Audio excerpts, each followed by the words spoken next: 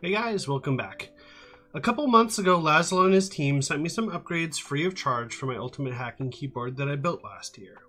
At the time, I thought it would be cool to put in some Zeal PC Clickiez switches, but over time I got tired of how tactile they were, and they ended up hurting my fingers a little bit over long sessions, so I put the keyboard away for a little while.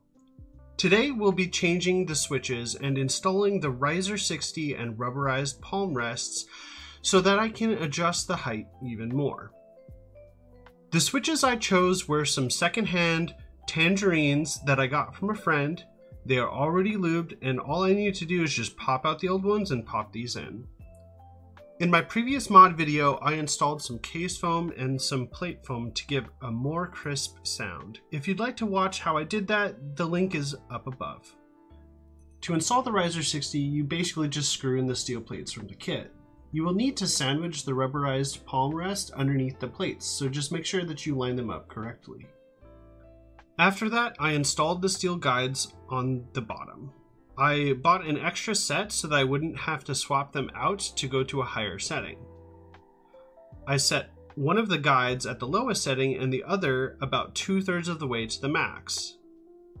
When I set the guides any higher, there was an issue with trying to collapse them all the way, and honestly, any higher would have been pretty obnoxious.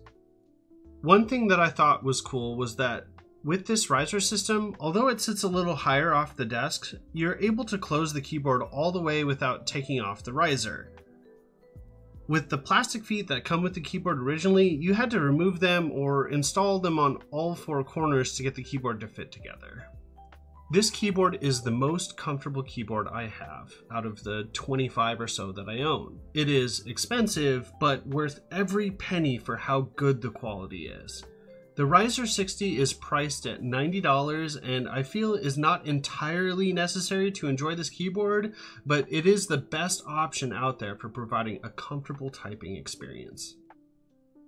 Here's the sound test.